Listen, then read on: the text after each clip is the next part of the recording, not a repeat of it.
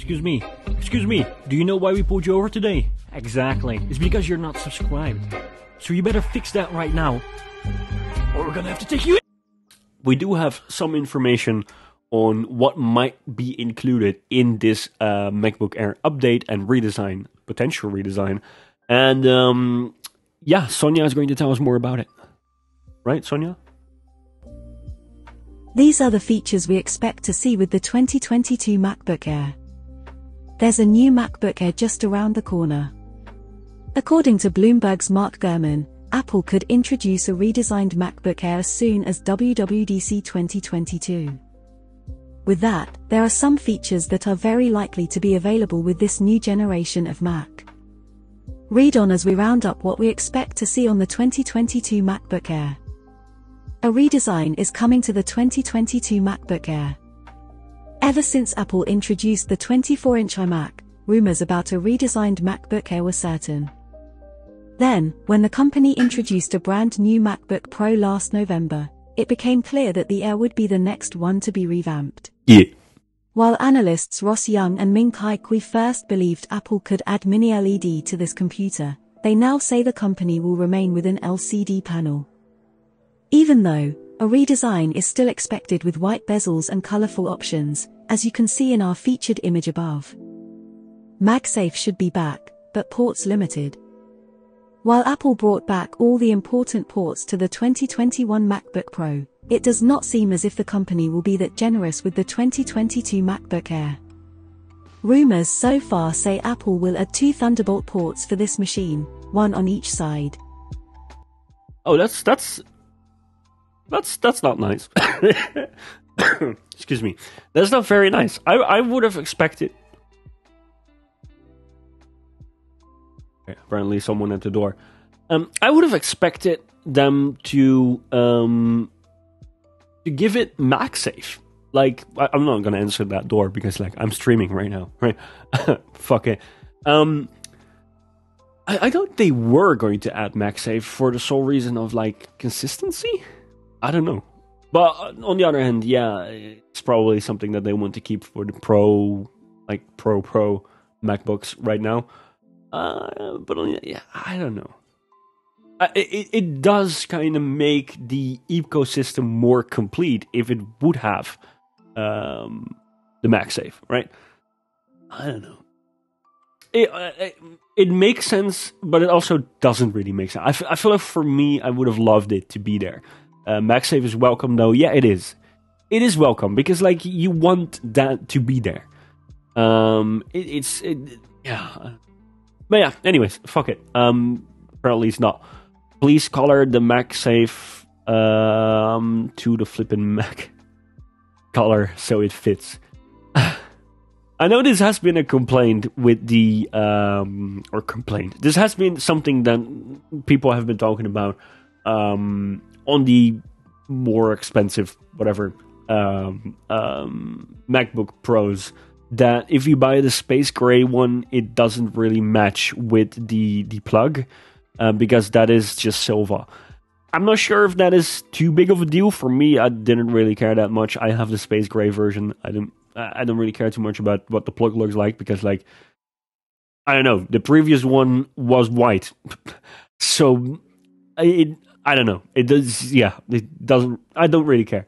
But for a lot of people, they do. And yeah, maybe if you are going to release multiple colors. Oh wait, don't have the picture here. If you're going to release multiple colors, was it here? Yeah, you probably want to match it. But they did that with the iMac, so they're probably going to do that here as well. I would assume. Anyways, let's keep it pumping. These are the features. We're here, right?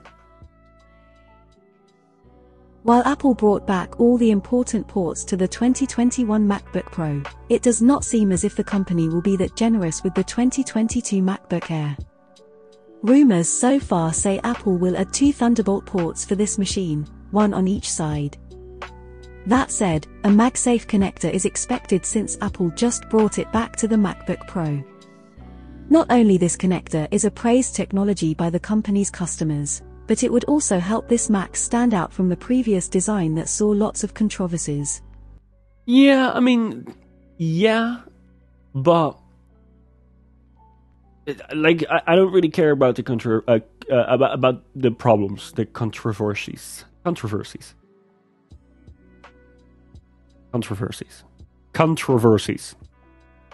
There you go. I mean, Dutch is my first language, okay? Relax. So I don't really care too much about that. What I do care about is just the consistency. It's just you have mega nuts on your iMac. You have mega nuts on your more expensive MacBook Pro. It just makes sense that you have mega nuts on your fucking MacBook Air. I don't know. Maybe I'm just crazy for that. Yeah, it's just consistency. I like consistency. I don't like fragmentation. I don't like things being different on other devices. But anyways, maybe that's me. It's just my preference. But yeah, anyways. Let's keep it pumping. Not only this connector is a praised technology by the company's customers, but it would also help this Mac stand out from the previous design that saw lots of controversies. M2 chip debuts with the MacBook Air. Apple said it will no longer introduce another M1 chip. That statement opens the path for the second-generation Mac processors. Naturally, rumors talk about the M2 chip. This processor is rumored to be faster than the base M1 model, but not as powerful as the M1 Pro, M1 Max, and M1 Ultra. As detailed in our article about the new Mac Mini, the M2 chip, internally known as Staten, is based on the A15 chip. Although it has an 8-core CPU just like M1, M2 will bring a more powerful 10-core GPU. Wrap up. Before we do the wrap up, I feel like this is something that obviously the M2, we just talked about it. Obviously, it's not going to be as powerful as the M1 Pro and the M1 Max or the M1 Ultra. Obviously, no. It will just set the base model ahead just enough for people to be like, okay, now if you buy the MacBook Air right now, the one with the M1, you will probably still be fine for the next 3 years, right? But I feel like what Apple is trying to do is just make sure that if you buy a MacBook, it's going to last you for at least 5 years. And they're trying to get that out there as fast as they possibly can. So if you buy it with the M2, you will probably be fine for the next 5 years again.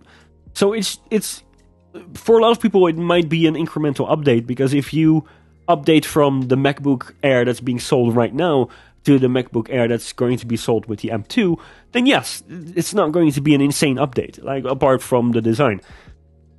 But it's not meant to do that, and that's what I'm trying to say. I feel like it's very important for people to understand that this is not something that you update every single year, or even every single 2, or even every 2 years. My brain is just fried. But anyways, Meganuts. Yeah, Meganuts.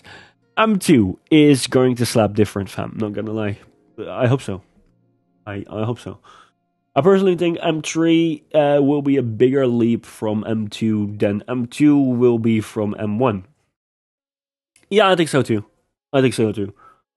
I'm curious as to why you believe that, though, because for me, I think it's going to be the process node that is obviously going to be smaller. So, like, you got a 3 nanometer process node. So, yeah, it's going to be more efficient. Smaller means also like less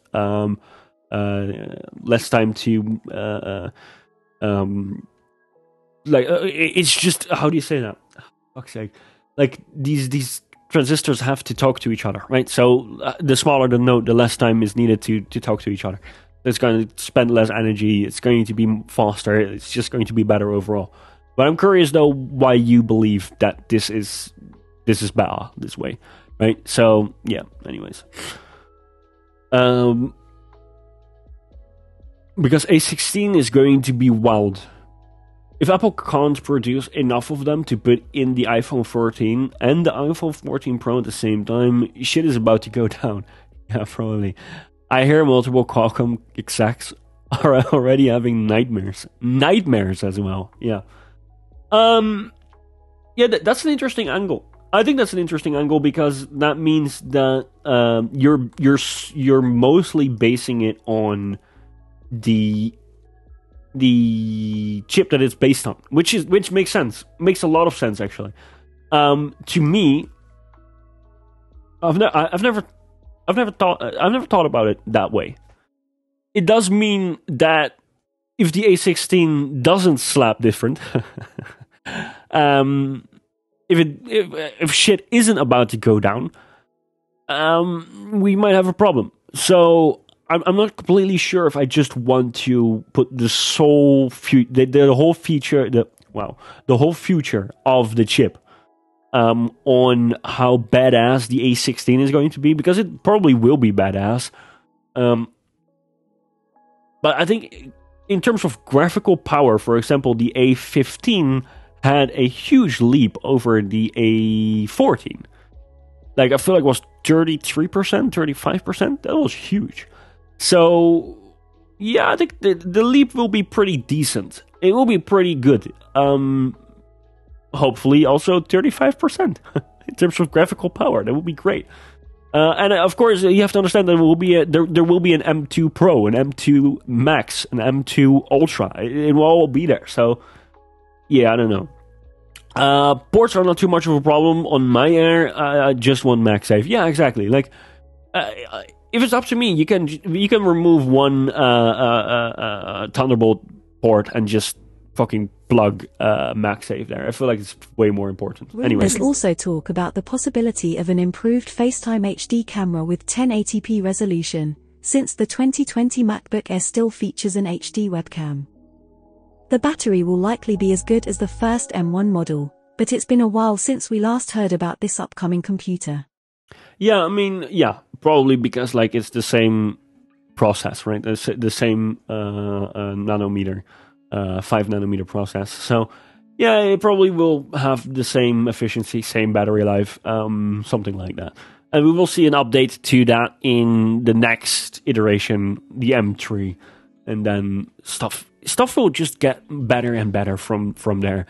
But especially in this chip shortage, it's a lot of issues, man. There are a lot of flipping issues here, and we're not going to get into this entire article. But what this shows is that, like, obviously this happens every single year, right? Where, like, Apple is just, at some point, just going to slice production of something that is going to be replaced in a few days. But as you can see, that's happening right now. But what also is happening is that, actually, like, of the regular M1 Max, the MacBook Air is the only line showing any shipping delay. And what's also happening is that the M1 Max and the M1 Ultra devices, also the new ones, are almost all delayed. Now, this could be supply chain issues, or they're just saving up a bunch of these chips for lower priced versions of the Mac Pro. I feel like the Mac Pro will probably have an entry level M1 Ultra device, and the Mac Mini might have an M1 Pro version for that. For it, so it is the higher end Mac Mini, right? And the M1 Max is probably delayed because the M1 Max is literally, well, the M1 Ultra is literally 2 times two M1 Maxes. So they need something. They need something to be ready. So they can ship something, right? Like for the Mac Pro, and if there is going to be a Mac Mini soon, they need that for the Mac Mini as well. So that's why I feel like there are a huge amount of delays there. Because to me, it doesn't, like, why isn't a lot of this stuff why isn't a lot of this stuff buyable? Like, especially like the M1 Max, it has been out there for a really long time. Like, it's still sold out. Even like the pre-configuration of the Mac Studio is sold out. Almost everywhere, especially here in the Netherlands. So yeah, I don't know. We need something, and I think this is the case. I think this is the case. So that means that probably the Mac Pro, MacBook Air, and maybe the Mac Mini are imminent. Something like that. At least that's what it feels like to me. But everyone has their own opinions on what this means. Obviously, this is hyper focused on the MacBook Air. But we can, like, hopefully, if you guys, I don't know, like, this is going to ruin your eyes if you're on dark mode and expecting it to stay on dark mode, because I'm going to apple.com and it's going to hurt your eyes. So just so you know. Here we go. Boom. Bada bing boom. Boom pow. Okay, so if I just want to buy this one, yeah, so 1 to 2 weeks delivery, 7 to 9 weeks delivery. So even if you just buy the stock configuration, you're fucked. And let's see, in the MacBook Pro, these chips has been out there for a really long time, 7 to 9 weeks, pre-configured, right? Pre-configured, it's insane. The M1 Pro. And it's the same for the M1 Max. So this is stuff that I think that the reason for this is that they are waiting, they're holding on to a couple of these chips to be able to sell the other products that they also have to release this year. And then stuff will normalize a little bit. But I feel like this is stuff... this is stuff that just needs to happen right now. It's just the supply chain issues, the stuff that they want to sell not being available to sell. Yeah, this is just supply chain. I don't feel like a lot of competitors are having a better time right now. So, anyways, I'm just excited for this device, dude. I just can't wait to see more about it. And yeah, I don't know. This is crazy. This is crazy. Anyways, let's just go to the next article. Let's see.